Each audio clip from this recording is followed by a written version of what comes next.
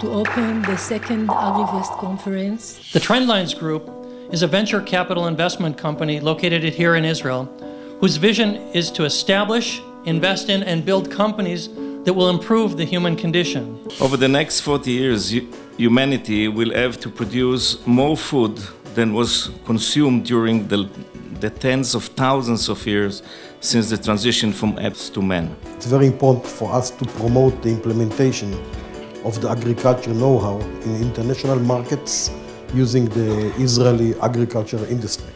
I think one of the key challenges is understanding why we do it, why we would collaborate, we meaning the big companies, with a small company. We are several companies, we compete, and it's good, but sometimes we don't have enough early stage innovation project, and we may all jump on it, and because we jump on it, the future is going to be the biggest threat to GMO right now, and our future is not the debate. I think the challenge is really after Israel takes on the initiative of bringing together multidisciplinary areas for technology pivotal to the ag space. And don't forget the consumer facing, it's still got to taste good and it's still got to process effectively, is going to be how to get the mindset internally within this ecosystem so that we in PepsiCo, who don't know how to take small to scale, how do we jointly together figure out that hurdle?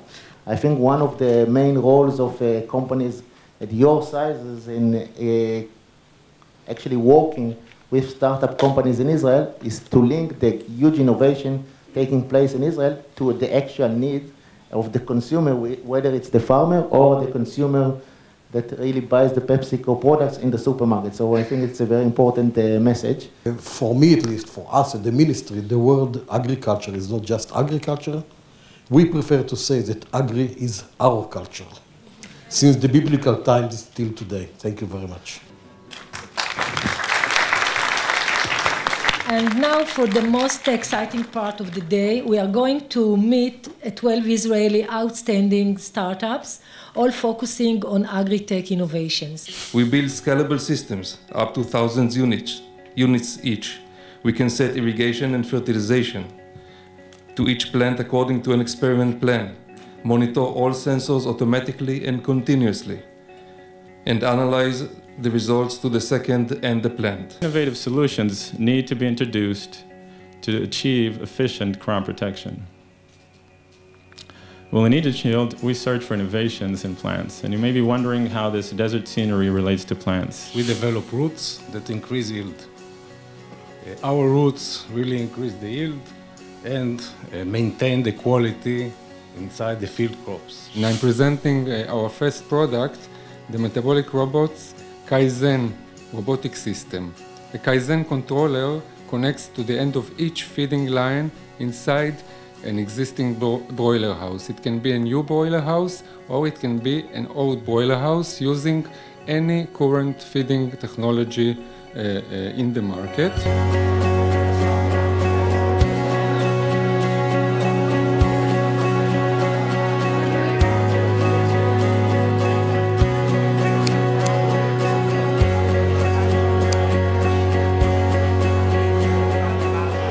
We started with 2 cows, and we always remember there is something about the food industry that is so fragile and sensitive because we start with live raw material. We are totally connected to this thing that is called agriculture farmers. Yes, we can create this movement of improvement together. The only thing the team decided to do is let's try to connect the dots. Let's try really to create something that one day will be called the food tech community here in Israel. Good afternoon. So indeed, I'm Shalom Nachshon, a co-founder and the CEO of Catalyst AgTech, offering a solution to make harmful pesticide environmentally friendly. I'm not sure if a match and a forest fire is the best way to explain how Catalyst works, but I'm sure you get the idea how a tiny element triggers or accelerates a huge reaction.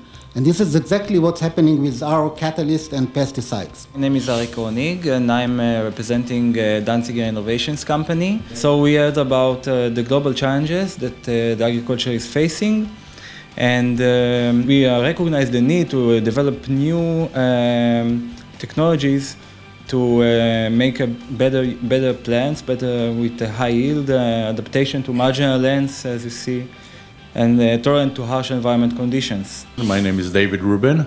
I'm the VP Business Development of Mirobot, which, as you see, is developing a robotic milking parlor. What is our invention?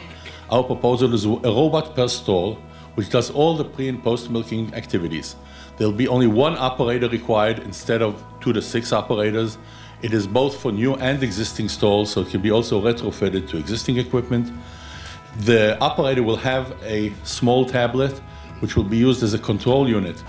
Every year, 180 million day-old male chicks are being culled just due to the fact that they're being hatched to the wrong sex. They are males in the layer industry, which they cannot be used as layers. And today there is no current technology which can detect the gender or the sex of the embryo within the egg in a non-invasive manner.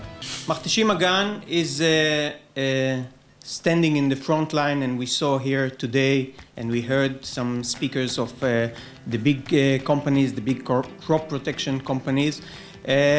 We are the 7th biggest off-patent and the biggest off-patent, 7th biggest crop protection company in the world. And we are integrating Israeli agriculture, technology, and innovation with a global access. My name is Igal Magen. I'm the CTO of Bioefficiency. My partner, the CEO, Kobi Levanon, and I founded Bioefficiency in order to develop a water treatment system to address aquaculture's most important challenge, which is the water availability. BotanoCap was founded due to the awareness of the problems arising from the pesticides currently used. They are toxic, they pollute, there are residuals all over, either in the soil or either in the crops. And due to the regulation that a couple of years ago we had more than 1,000 chemical molecules in the market, today we have less than 300 molecules remained. In Sensalyze, we take our knowledge in smart image analysis, combine it into the world of unmanned aerial vehicles, UAVs, to address needs within the agribusiness industry by providing important agronomic information to the farmer. This is a tank where you have the fertilizers in them, to which we actually spray water. These are the dry fertilizers. The water goes into our system. We actually measure the concentration of each of the different type of fertilizers with a control unit that is software-based, that actually analyzes how much we actually have, how much fertilizer we have in every step.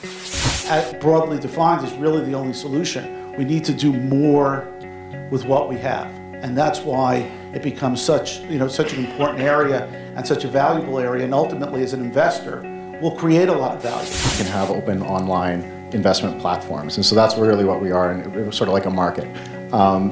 Just to give you a sense, if you don't know what crowdfunding is, it's just really another word for syndication. And so it's a platform that syndicates investors into an investment opportunity. For me, most important is to see professionalism.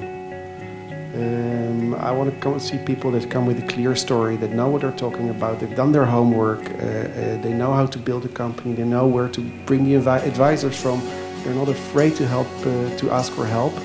And they've built a serious business plan that shows how they're going to build this company into a successful partnership. You can have a great idea, but without good management, you're never going to execute. Be realistic in your valuation expectations. I say don't be afraid to say, I don't know, or we haven't gotten to that yet. The advice earlier that you do need to do your homework and put together your business plan. But particularly if you're at the venture stage, what you're doing is, and we understand this, you're predicting the future. You're saying the market looks like this today, in 3 years when we can get this technology there, we predict the market, it will meet the market needs and the customers will buy it. It's a predictive tool. And then really work on your story. I mean, you have to pitch your story 180 times, 200 times before you're really going to get it down and come across as confident. And so just pitch everyone, anytime, anywhere, and then get to a place where you're investment ready. And then when you're investment ready, go and talk to the people who have capital. But I would hold off before then because you're just going to look immature and not buttoned up. Today Israel is an established world leader when it comes to innovation, and we have all the ingredients of a successful ecosystem, starting from a very mature financing environment, and you saw some of the representative right here. Very strong academia with very effective technology transfer offices, which know how to translate basic research and take it into the commercial markets. And of course, most importantly, great entrepreneurs, seasoned people. A lot of the multinationals are here. I'm happy to see you here. I can tell you they're frequent visitors to Israel. They come to our office, they come to the universities, they come to the incubators, they come to seek for innovation, understanding what we have to offer. And I cannot, I think the role of multinationals is extremely important. In this world, as in many others, they can serve as great partners to the young companies, taking them into the market, but also helping with a lot of the challenges that are required from any young company. So certainly glad to see you all here, and I know that we're going to hear more from you in the next coming years. I do want to congratulate the organizers, our good friends from Trendlines, and of course all the other participants. I think yes, you are pioneers, and hopefully 10 years there'll be a lot of nice stories to say, but I also think you're doing a very good business. So as such, it's probably the best combinations. If you can do good and do well, that's probably the place to be at. Not the winner yet, but the very close, very tight race. The second company to win this competition is Catalyst AgTech. Congratulations. The winner of the competition is Utility. And now, please come to stage. We have something for you.